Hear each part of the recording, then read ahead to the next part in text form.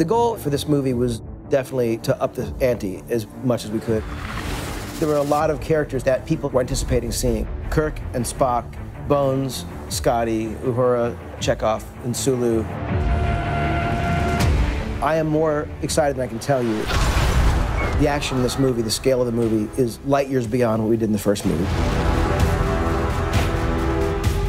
It was pretty magical to see what they were able to create this time. I think it's stunningly beautiful. The word I keep on coming back to is just relentless.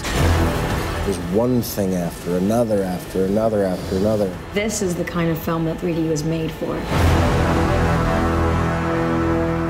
Without question, the IMAX and the 3D of it, I think, will give viewers yet another level of excitement.